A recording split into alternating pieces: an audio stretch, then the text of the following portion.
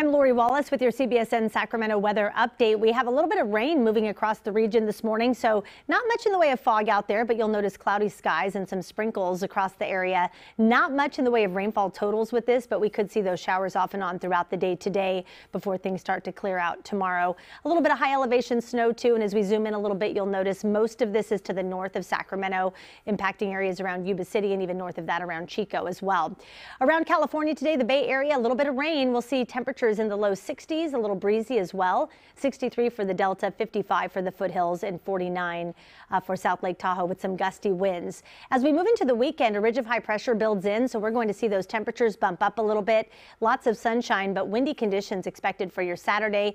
Thanksgiving week shaping up nicely in the low 60s under sunny skies. It looks like Thanksgiving Day, a high temperature of 60 degrees.